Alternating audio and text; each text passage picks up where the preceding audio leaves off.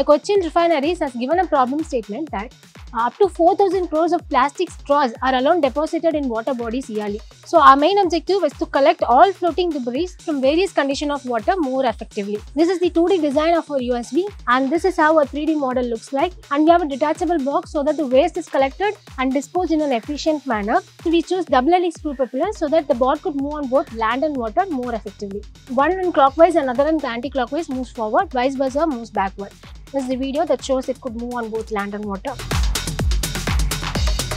We have registered for the startup, which is Mitra Innovation Solution. This model has the 3D printed screw propellers. Currently is humming right now because we want to collect the waste, so it will be in slow motion.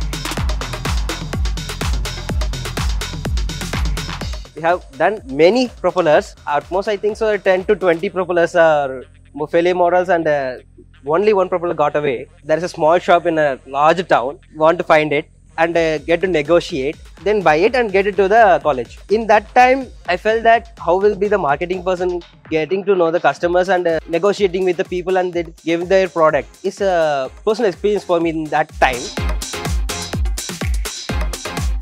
Before this competition, I know only my field. I used to learn only electronics and related to that. Now I am able to learn different fields. I liked it. I used to hate wood material.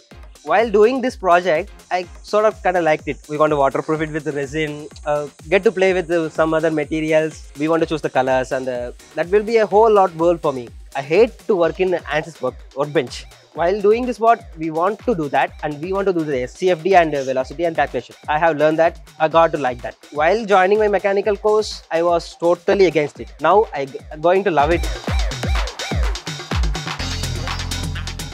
I'm noticing that they become the entrepreneurs. They initiated their own company. From their seniors, they have learned a lot, as well as through the online courses what was provided by the eYINFRA team. They have changed their learning methodology. Self-learning is one of the major things I have noticed in them. The 2023 team as well as 2024 batch of students also initiated their own startup. In the last year when I was attending the symposium, they shared one thing about Nidhi EIR, that is entrepreneurship in residency. Then our students who participated and won here, they applied for that Nidhi EIR.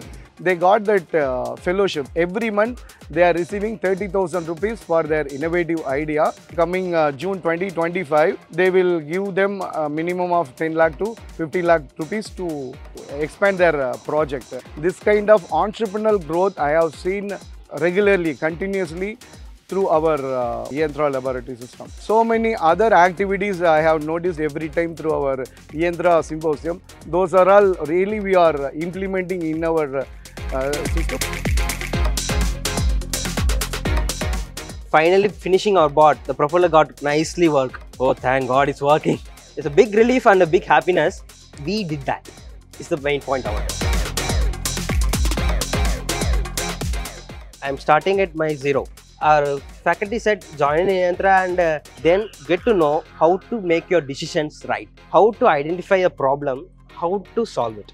This is the most major thing eYINFRA taught me. It's one of my creating tools. E-portal that gives me knowledge.